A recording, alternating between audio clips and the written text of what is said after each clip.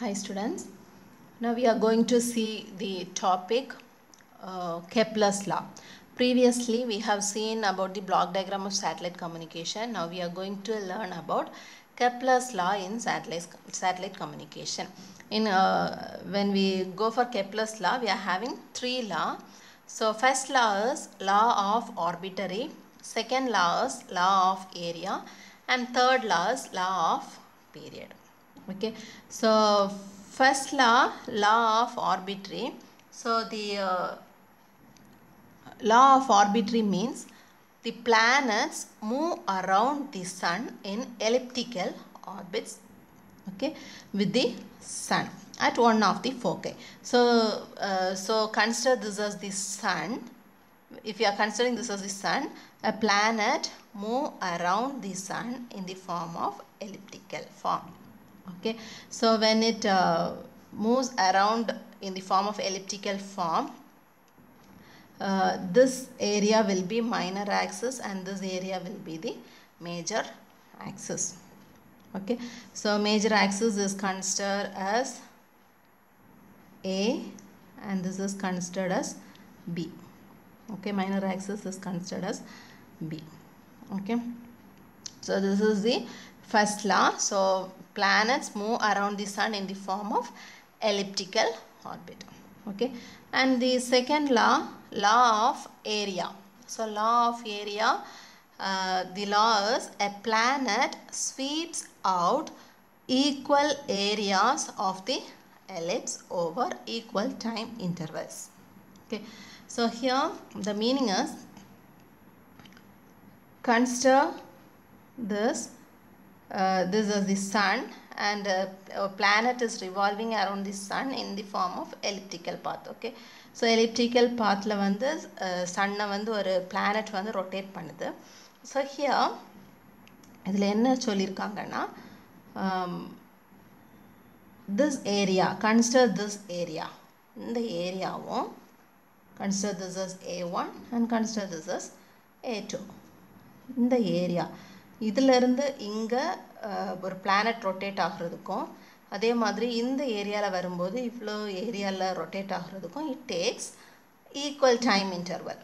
ஒரே time interval தான் எடுக்கும். ஏன் ஒரே டைம் இன்டர்வல் எடுக்கும்? Because due to gravitational force. Okay,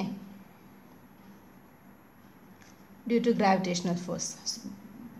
because ஒரு பிளானட் வந்து இதோட சன்னுக்கு பக்கத்தில் வரும்போது it moves very fast, speed will be increased. So now Sun planet வந்து சன்னை தாண்டி உனக்கு ரொம்ப டிஸ்டன்ஸில் போகும்போது ரொம்ப ஸ்லோவாக மூவ் ஆகும். சரியா? ஸோ ஹியர் இதில் இங்கே வரும்போது ஃபாஸ்ட்டாக மூவ் ஆகும், இங்கே வரும்போது டிஸ்டன்ஸ் போக போக ஸ்லோவாக மூவ் ஆகும். ஸோ அப்படி பார்க்கும்போது இந்த ஏரியாவை கவர் பண்ணுறதுக்கும் இந்த ஏரியாவை கவர் பண்ணுறதுக்கும் ஈக்குவல் டைம் தான் எடுத்துக்கும். Okay, that is law of area. So a planet sweeps out equal area of the ellipse over equal time intervals. சரியா? Then third law is law of period, that is t square directly proportional to a cube. That is a is, here we have seen என்னன்னா major axis. சரியா? So the meaning is, consider this as sun. நமக்கு நிறைய planet இருக்கும். So consider இது வந்து எர்த்துன்னு நினச்சிப்போம், இது வந்து mercury, அந்த மாதிரி டிஃப்ரெண்ட் பிளானட் வந்து சன்னை ரொட்டேட் பண்ணுது. ஸோ ஹியர் எர்த் வந்து நியரராக இருக்குது. நெக்ஸ்ட் அதை விட டிஸ்டன்ஸில் இனி ஒரு பிளானட் இருக்குது, அதை விட டிஸ்டன்ஸில் இனி ஒரு பிளானட் இருக்குது. ஸோ டிஸ்டன்ஸ் இன்க்ரீஸ் ஆக ஆல்ரெடி இங்கே சொல்லியிருந்தேன், டிஸ்டன்ஸ் இன்க்ரீஸ் ஆகும்போது அந்த ரொட்டேஷன் ஸ்பீடு வந்து ஸ்லோ ஆகும். ஸோ ஒரு பிளானட் வந்து இந்த டிஸ்டன்ஸில் இன்க்ரீஸ் பண்ணி வரும்போது அந்த ஸ்பீடு வந்து ரொம்ப ஸ்லோ ஆகும். அண்ட் இந்த டிஸ்டன்ஸ் இன்க்ரீஸ் ஆக ஸ்பீடு ஸ்லோ ஆகும்போது என்ன ஆகும்? ரொட்டேட் ஆகிற டைமும் வந்து என்ன ஆகும்னா இன்க்ரீஸ் ஆகும். ஓகே, ஸோ இதான் major access.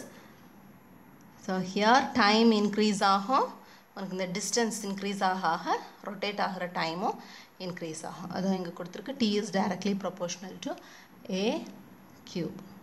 Okay, these are the three laws of Kepler's law. So first law வந்து law of arbitrary, then law of area, then law of period. First law வந்து ஒரு சன்னை வந்து பிளானட் ரவுண்ட் பண்ணும்போது elliptical பாத்தில் round பண்ணுது.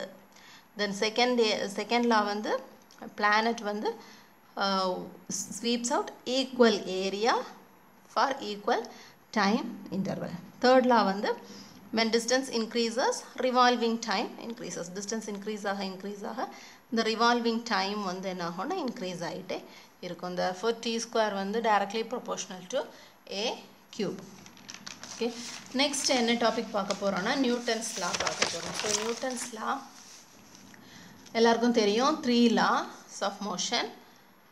first law, object at rest remains at rest and object in motion remains in motion at constant speed unless acted on by an unbalanced force. okay, so what is the meaning of this? ஒரு object for example ஒரு பாலை நம்ம இதில் வச்சுருக்கோம். So இதை வந்து ரெஸ்ட்டில் இருக்குன்னா நம்ம ஒரு ஃபோர்ஸ் கொடுக்குற வரைக்கும் அது ரெஸ்ட்லேயே தான் இருக்கும். ஓகே, ஸோ இப்போ இந்த பால் வந்து ஒரு மூமெண்ட்லேயே இருக்குது, ரோல் ஆகிட்டே இருக்குன்னா அது கான்ஸ்டன்ட் ஸ்பீடில் வந்து ரோல் ஆகிட்டே இருக்கும் நம்ம ஒரு ஃபோர்ஸ் கொடுத்து ஸ்டாப் பண்ணுற வரைக்கும். Okay, this is the first law. So object at rest remains at rest and object in motion remains in motion at constant speed unless acted on by an unbalanced force. The first law.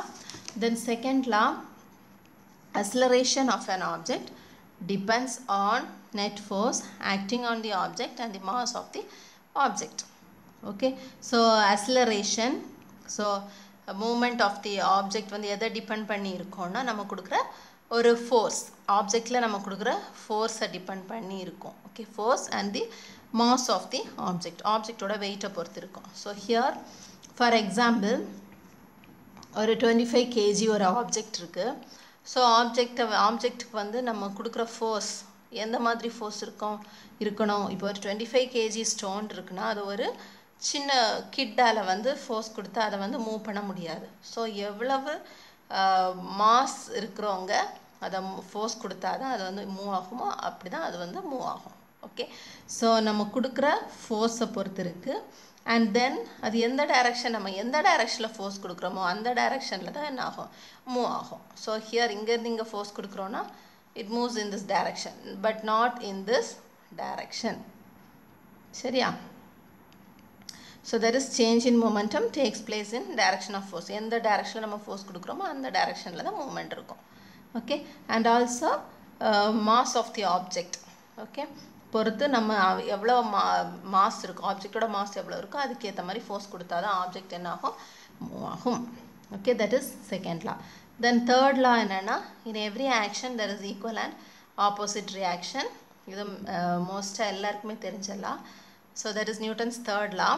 So this is a wall means ஒரு person இங்கேருந்து ஒரு பாலை தூக்கி போடுறாங்க. So ஒரு ஃபோர்ஸில் நம்ம இங்கே போடும்போது இந்த வாலில் பட்டு இங்கேருந்து ஒரு ஃபோர்ஸ் ஆக்ட் ஆகும் வாலில் இருந்து. ஸோ இட் வில் இது வந்து ரிட்டர்ன் வரும், இந்த பால் அதே ஃபோர்ஸில் அவனுக்கு ரிட்டர்ன் வரும். So we call it as in every reaction there is equal and opposite reaction. These are 3 laws of Newton. So ஃபர்ஸ்ட்ல என்ன, object at rest remains at rest and object in motion remains in motion at constant speed unless we are giving any force. Second law, acceleration of an object depends on net force acting on the object and the mass of the object. And the other thing is change in momentum takes place in direction of force. Then third law, in every action there is equal and opposite reaction. நம்ம ஒரு force கொடுக்குறோன்னா ஒரு இடத்துல படும்போது அதே ஃபோர்ஸில் எனக்கு வந்து என்ன ஆகும்னா ரிட்டர்ன் ஆகும். That is Newton's third law. Okay, so in this video we have seen Kepler's law, 3 Kepler's law, that is first law is law of arbitrary, second law is law of area, and the third law is law of period. And 3 Newton's law we have seen: law of motion, first law, object at rest remains at rest until we are giving force.